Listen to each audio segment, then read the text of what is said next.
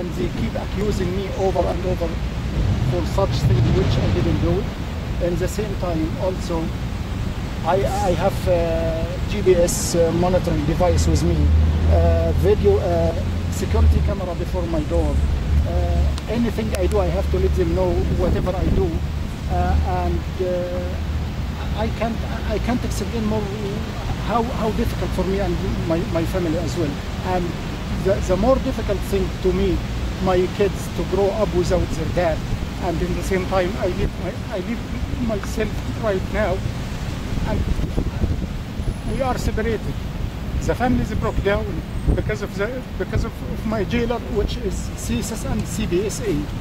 They have to act as a human. In my opinion, they are machines in a human form.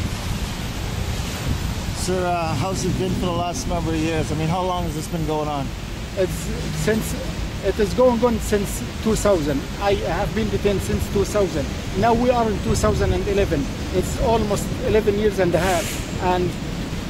And there is no evidence whatsoever provided to us to say to me, this is the evidence, you commit a crime, or otherwise. There is no evidence whatsoever.